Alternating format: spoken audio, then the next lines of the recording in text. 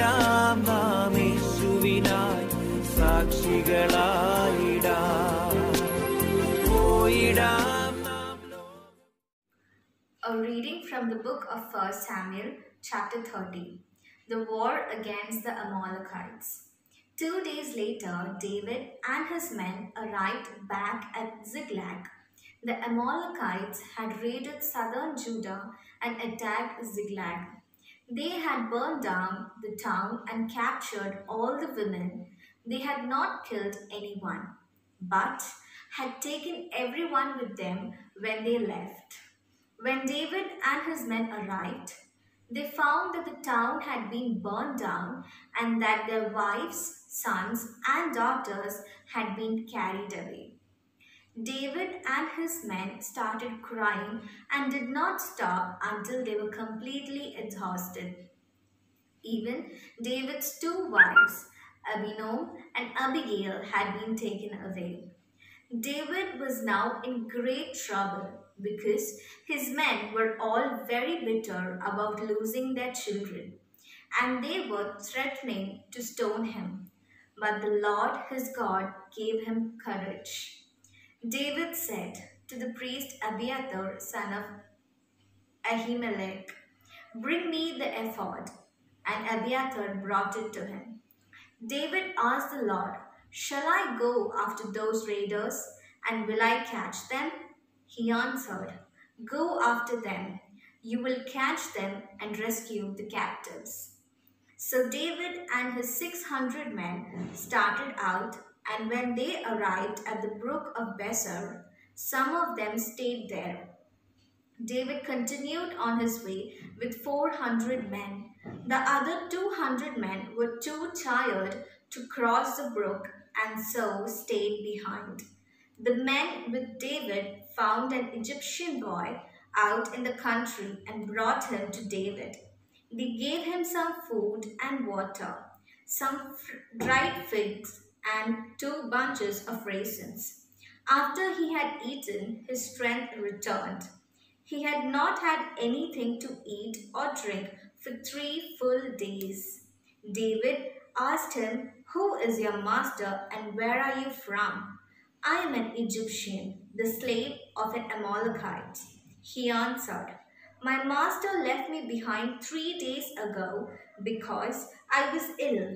We had raided the territory of Kerethites in the southern part of Judah and the territory of clan of Caleb, and we burned down Ziklag. Will you lead me to those raiders?" David asked him.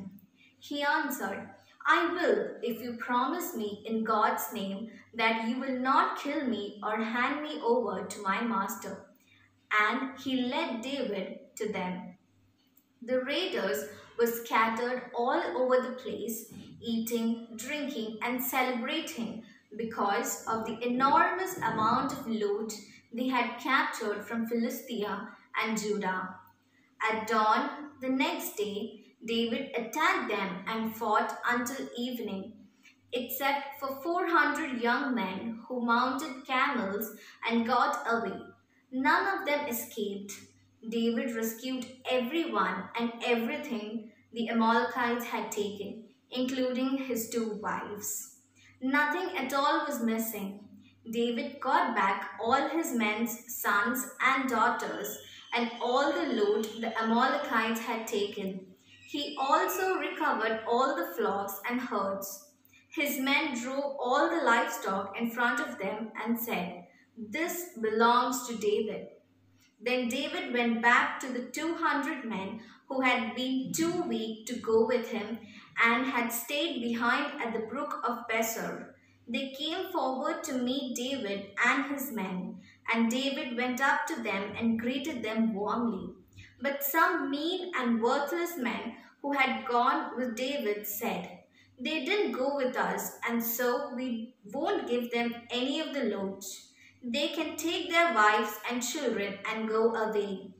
But David answered, "My brothers, you can't do this with what the Lord has given us. He kept us safe and gave us victory over the raiders. No one can agree with what you say. All must share alike. Whoever stays behind with the supplies gets the same share as the one who goes into the battle. David made this a rule, and it has been followed in Israel ever since. When David returned to Ziklag, he sent part of the loot to his friends, the leaders of Judah, with the message: "Here is a present for you from the loot we took from the Lord's enemies." He sent it to the people in Bethel, to the people in Ramah in the southern part of Judah, and to the people in the towns of Jatir, Aror, Sifmoth, Eshtemoa, and Rechal, to the clan of Jerahmeel, to the Kenates, and to the people in the towns of Hormah, Borashan, Attach, and Hebron. He sent it to all the places where he and his men had roamed. This is the word of the Lord. പോയിടാം നാം ലോകം മുഴുവനും പോയിടാം